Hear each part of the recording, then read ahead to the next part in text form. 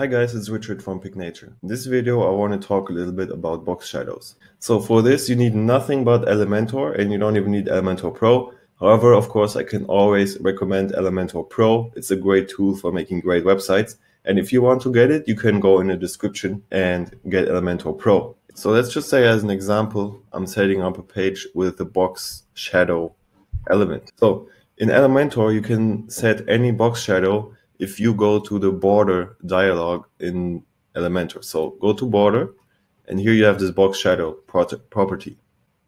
And we even have the option to adjust this to our needs. You can set an offset, you can set an horizontal offset. Also, by the way, you have this position attribute, which basically says, do I want to cast my shadow outwards or inwards? The problem I have with this right here is that you cannot reuse these parameters. So if I want to use the same box shadow in a lot of areas, so let's, for example, say I'm on a completely different page and I want to do the same box shadow, then I would have to go to the border dialog and set all of this again, right? And this is something I don't quite like. Here's how I would do box shadows.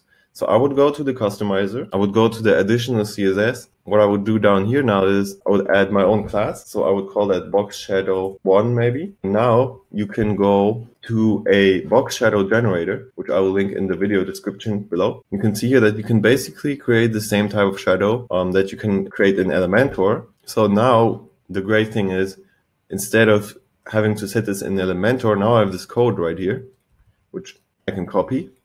And I can set that into my customizer. And now I have this class box shadow 1, which contains my box shadow. So if I publish this and go back to my Elementor, let's remove the box shadow that we just created. Now what we have to do is go to our CSS classes and set the box shadow 1 class. So since I didn't reload this page, it's not going to do anything. So let's just reload this right now. So as you can see now, I have my box shadow in the CSS class, and it's much easier to work with.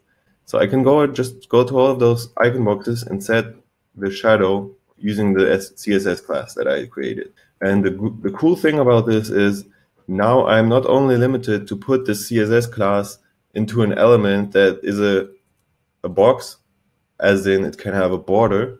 Of course, you could set this border on any type of element. Like you could also set this, you can set this on the column, you can set this on your section. So if you go to your section border, you also have the box shadow. You can set this on elements. So these elements, though, they usually have the border in the advanced tab, but there are some elements which don't traditionally have a border, and you can still set this CSS class and have this box shadow. So before I set the class on the column, now I'm setting the class on the element, and it should also give me the box shadow, as you can see here. It's not really displayed correctly in the preview, but it's gonna be set definitely. So yeah, this is how I would do box shadows. Instead of using Elementor, I would set a class and just put the class in everywhere, because that saves you some time and makes it easier for you to reuse the same box shadow everywhere on your page.